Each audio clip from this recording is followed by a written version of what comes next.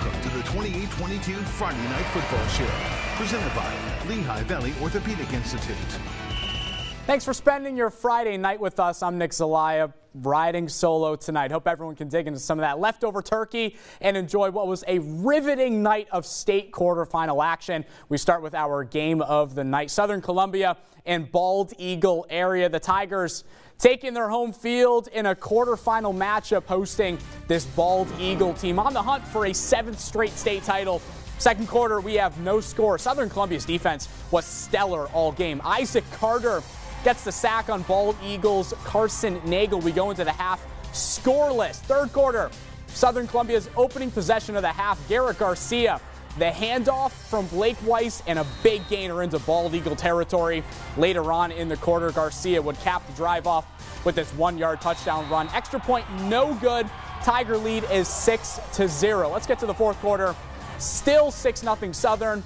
Blake Weiss hands it off to Carter Madden, who then hands it off to Loudon Murphy on the inside reverse. Murphy buys some time at the line of scrimmage and bursts through. Turns on the speed, 69 yards for a touchdown. 2-point conversion, that fails, so it's 12-0 Tigers. Fourth quarter, if it works again, try it again. Loudon Murphy on another inside reverse. This time, he goes 54 yards to the house for a touchdown. The 2-point conversion again would fail. It would be 18-0 Tigers, but those missed PATs, 2-pointers would mean nothing because this Southern defense was outstanding all night. Colton Bloom blowing up the backfield there with the big sack. Southern gets a big victory over Bald Eagle, 18-8. You know, it's not going like some years where, you know, we'd pull away offensively, but again, the last 2 weeks, two outstanding football teams, and you know, we're able to do enough offensively, play well defensively, and hopefully, you know, we can get by one more next week from the Scranton area.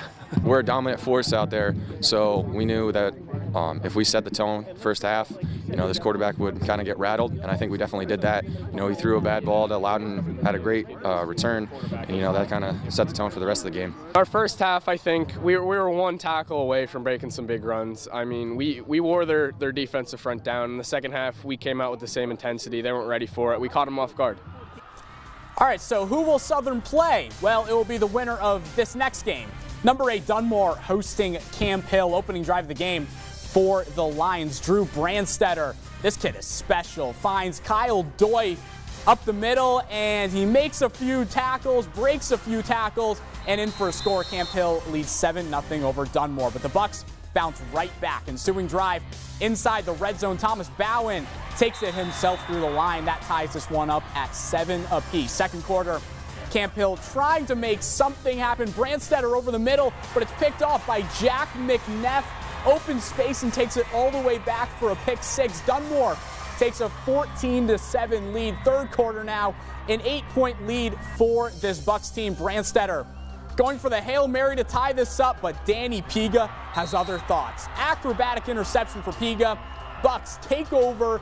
Dunmore takes down 41-25. They advance to the first 2A semifinal since 2017. Proud of our kids. We had a good week of practice. You know, we didn't play our best game tonight, but we battled through some adversity. This team came in. They played a good football game. They played hard.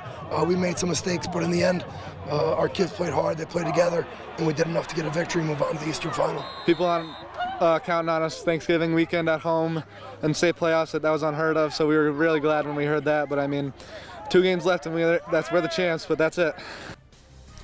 All right, let's shift over to Class 4A now. Dallas still with a perfect record, 13-0. They get a home game in the quarterfinals, hosting Monsignor Bonner Prendergast. Cold weather doesn't mean anything for the Dallas fans, packing the stand. 7-7 at the half. Friars get the ball first. Abis Koroma, his throw straight to Mike Lewis, and Dallas with an interception. Friars, they get a stop on defense, get the ball back, and go with the ground game this time. Mick Johnson, 60 yards all the way to the house. The Friars go in front 14-7. Mountaineers with a response. The handoff for Dylan Geske. He should get down at the 4-yard line, but nope. Play until you hear a whistle. The friendly pushes into the end zone. Dallas ties the game at 14. Fourth quarter, Bonner Prendy up 7. Brady Zapaticki letting one fly for Gavin Lewis, a 71-yard touchdown. Once again, we're all knotted up. We head to overtime. Friars get the ball first. They score. An excessive celebration backs up the PAT. Dallas blocks it, so it's just 27-21. Mountaineers on 4th down and 1. Zapaticki crosses the goal line, and this might be the first extra point we have shown all season, because it's the one sending Dallas back to the state semifinals in a thriller. Dallas beats Bonner Prendy 28-27.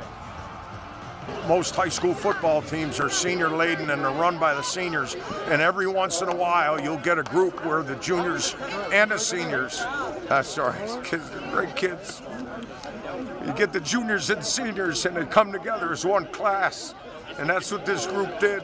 Just, they're special. This team is probably the toughest team I've ever been on. We all got heart and guts. Every single play, every snap, every day of practice, we just show up.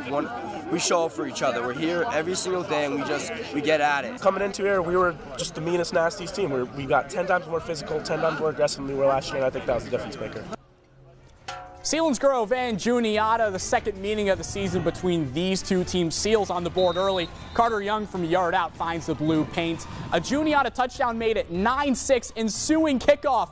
We need a tracker on how many times Tucker Teets has been said this year. 82 yards for a touchdown. This would put Selinsgrove in front 16-6. Just before the half, Mark Pastor to Tucker Teets, and check this out. He made two defenders go into each other and then sprints past the defense for a 33-yard score. Seals up 23-6 at the half. Fourth quarter, Pastor to Gavin Bastian, 29-yard reception for a touchdown. All Seals in this ball game. They win it 44-14. We'll take a quick break, but when we come back, another unbeaten looking to keep its magical season alive. Lackawanna Trail, they take on Steelton High Spire. Those highlights and more when we come back.